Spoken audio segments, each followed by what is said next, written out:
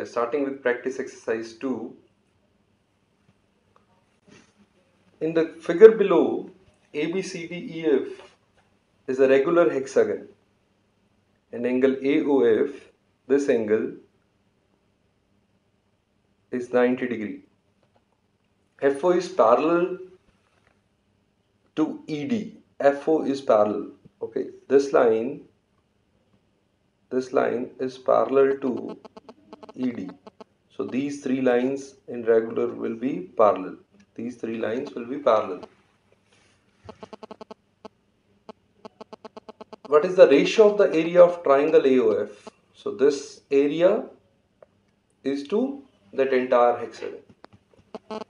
Okay, whenever there is a regular hexagon, you can draw this as 6 equilateral triangle constitution 6 equilateral triangles.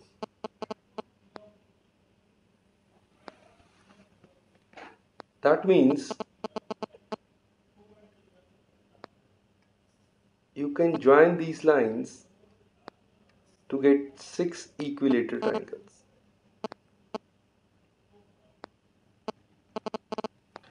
And if AO is perpendicular here, that means AO will divide this equilateral triangle in 2 equal areas, because an altitude in an equilateral triangle is same as median also.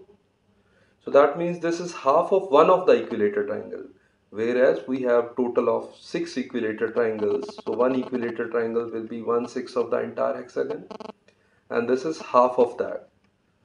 So 1:12 should be the correct answer.